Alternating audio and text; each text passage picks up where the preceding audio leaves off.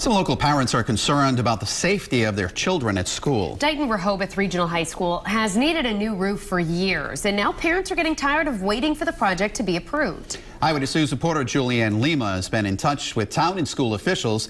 She joins us now to explain what's the holdup.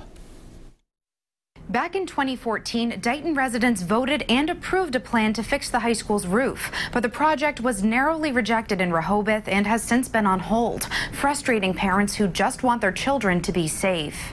The judgment. Rhonda Lovell was born and raised in Dighton. I'm very vested in the town. I stayed here because of the school system. But she worries about the safety of her daughter, currently a senior at Dighton-Rehoboth Regional High School. You see, DR's roof had a 15-year life expectancy, and it's now 27 years old. Its condition even caused classes to be canceled after heavy snowfall in 2015. They shouldn't have to take their life in their own hands, not knowing if the roof's going to collapse at any point in time. Dighton Board of Selectmen member Brett Zagrafos agrees that safety is the board's main concern. And the problem is only getting worse and worse, every day, every time it rains. Dighton residents approved the project, and Rehoboth was set to vote on it in a special town meeting earlier this month, but the Finance Committee motioned to table the vote. That's considered inaction, and so it does bounce back to the regional school district in terms of now them being able to have the authority to fix the roof.